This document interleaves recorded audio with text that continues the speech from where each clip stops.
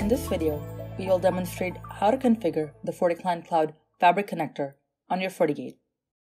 In order to do this, we must ensure that the FortiGate and FortiClient Cloud accounts are registered under the same user's FortiCloud account. The first step in this process is to log into our FortiGate. Here we will go to the Security Fabric section and select Settings. Now on this page, let's scroll down to the EMS settings and click on the plus button, which will let us create a new EMS entry. Then select the EMS type as EMS Cloud and give it a name. Your email registered with your FortiCloud account can be seen here. Now let's click on Apply to save these settings. We can see that the connection status has unknown errors. So let's test the connectivity. Now it says that the authentication has failed, which means that we need to authenticate this connection. For this, let's go to FortiClient Cloud and log in.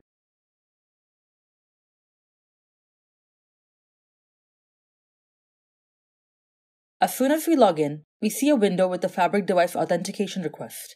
This was triggered by our previous step of checking the connectivity on the FortiGate, and it displays our FortiGate serial number and IP address. Let's authorize this. We can see more details and even authorize or deny a Fabric device authentication request from the Fabric devices page under the Administration section. Here, we can see our FortiGate that we just authorized and other details of it. Back on the FortiGate, let's test the connectivity again.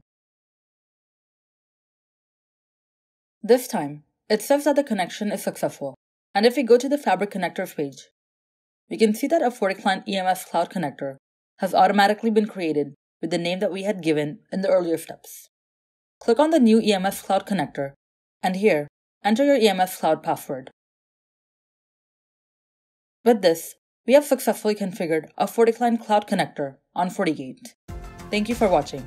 For more technical videos, visit video.fortinet.com.